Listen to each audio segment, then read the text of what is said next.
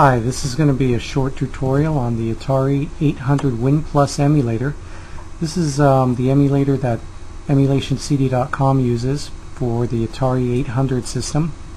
And if you want to talk about classic systems, Atari 800, that's as classic as you're probably going to get. A lot of games, a lot of good games for an old system like this. So anyhow, this tutorial was created mostly because when people start the Atari 800 WinPlus for the first time, it really doesn't make any sense. It's all black screen, you can't tell where the games are, there's a setup screen that really doesn't make a whole lot of sense.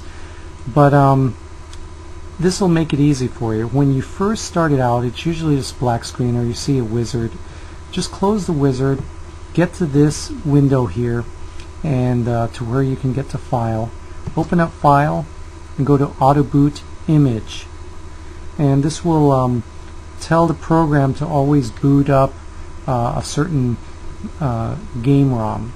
So I'll go to Auto Boot Image, and it's going to open up in this window. There aren't any games in here, so you're going to have to go to ROM, and it'll remember this, so you won't ever have to do this again. So all the games are in ROM, and you'll see all these games in here. Now each one of these is not a single game.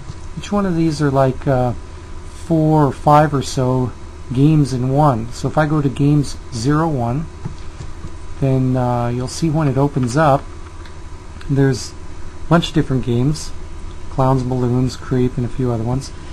And to play one, you would just press the corresponding letter on your keyboard and play it.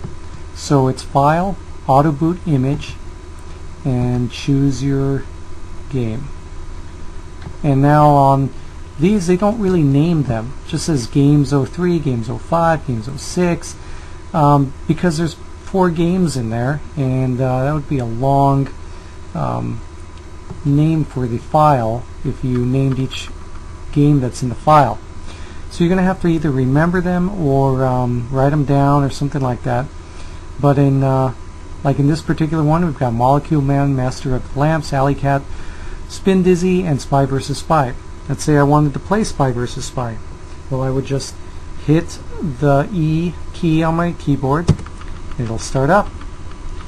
Now, let's say I wanted to play Spy vs. Spy with my joystick or my gamepad. Well, we're going to assume that you've already got one installed, and I'm going to go to Input, Joysticks. We're going to assume you have one already installed in your computer because you haven't put it into your Atari 800 WinPlus yet.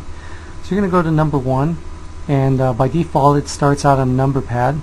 You're going to scroll down, and my particular one is Interact Gaming Device. Yours might be named something else. Choose the one that you've installed in your computer, and then you hit OK, and you should have no problem starting up. I'll get my gamepad and start it up. Now it says press the fire button to start the game. I'll do that. And it looks like it's working. I can move around and beat up the black spy. Now, let's say the screen's too small for you. Well, I'm going to go to View and then Graphics Options. By default, it opens up in this tiny window.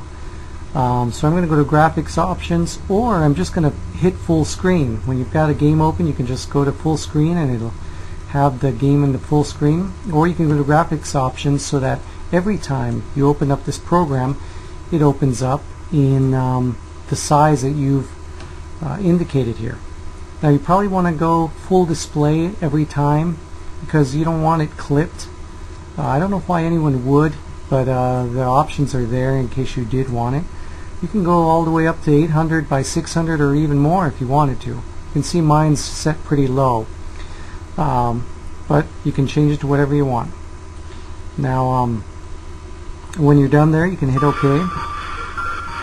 Other options you might want to do is sound. Let's say the sound coming from the game is just too loud or too low, and this doesn't have anything to do with the volume on your computer. It has to do with the volume coming out of the game.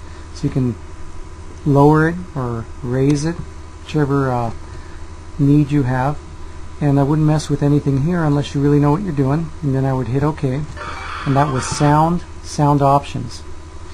Now there's all sorts of different options you can put in here, including saving sound.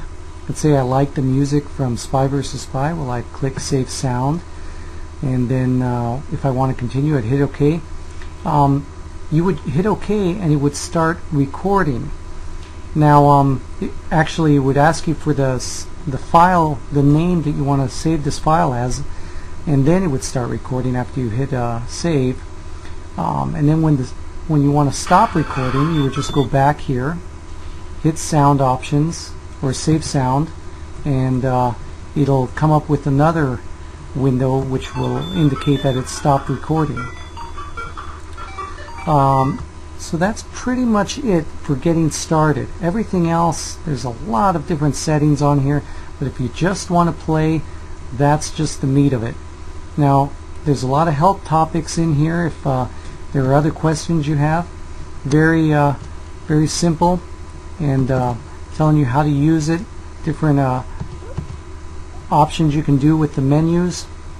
So if you want to configure those, just go in there and read about it. But this is a short tutorial to get you at least started. So you want to get the games in there, auto boot image, remember that. So Atari 800 WinPlus, pretty good emulator. Everything runs pretty well, pretty quick. And this was a short tutorial on that by emulationcd.com.